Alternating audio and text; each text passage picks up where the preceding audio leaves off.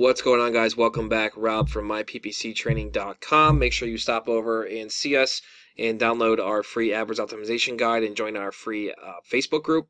Hopefully I'll see you guys in there. Today I wanted to make this video all about setting up IP exclusions for your AdWords campaigns. Alright, so this is not going to be for the normal AdWords user. This is going to be for companies who have their own interior data about IP addresses that they do not want their ads to show for. So if you're one of those people, this is going to be a great video for you. If not, you could probably just skip over this. But if you have a list of IP addresses that you don't want your ads to show for, then you're in for a treat. So first things first, let's get right to it. It's a quick video. Log into the account that you want to add the IP exclusions. We'll use our Philadelphia Roofing example campaign. Come under the navigation here to Settings.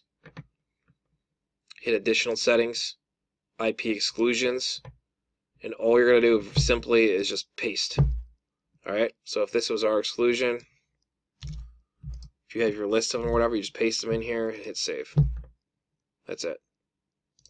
Alright, so obviously I'm not going to do that because I'm going to get rid of that, but that's really it. You save and your ads will not show for those IP that you have listed. Now, if you want more information about this, you can hover over it here. It says you may still get some impressions and clicks from excluded IP addresses if a Google network site does not provide IP information. There's kind of not really anything you can do about that. Keep in mind that this list will apply only to ads in this campaign. Alright? So when you're dropping them in here, they're only applying to this campaign. So that's pretty important to understand. And you know, like they said, if you want to learn more, obviously you can hit this here.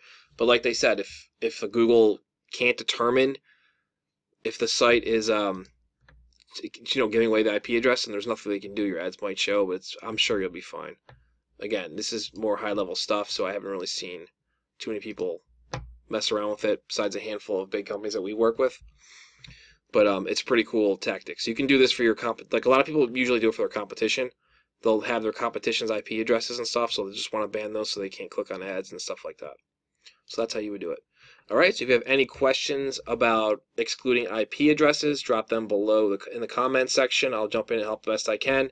Make sure you subscribe to our channel, like this, give me a thumbs up, share if you can, really appreciate that. Check out the links in the description. I put some cool stuff in there for you guys, including a link to our Facebook group and our free AdWords optimization guide.